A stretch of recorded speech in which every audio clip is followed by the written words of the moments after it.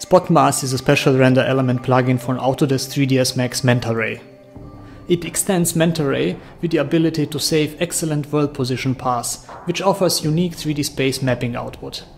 With Spotmask world position paths, 3D artists can now easily make flexible adjustments to their images and animations during the post-processing and compositing. Spotmask also updated the male-functioning MentaRay velocity path with a precise, production-ready velocity output. It is much faster to render in the compositing, and it delivers best possible motion blur impression. Spotmask UV path render element fixes the current MentaRay G buffer and generates optimal UV path information.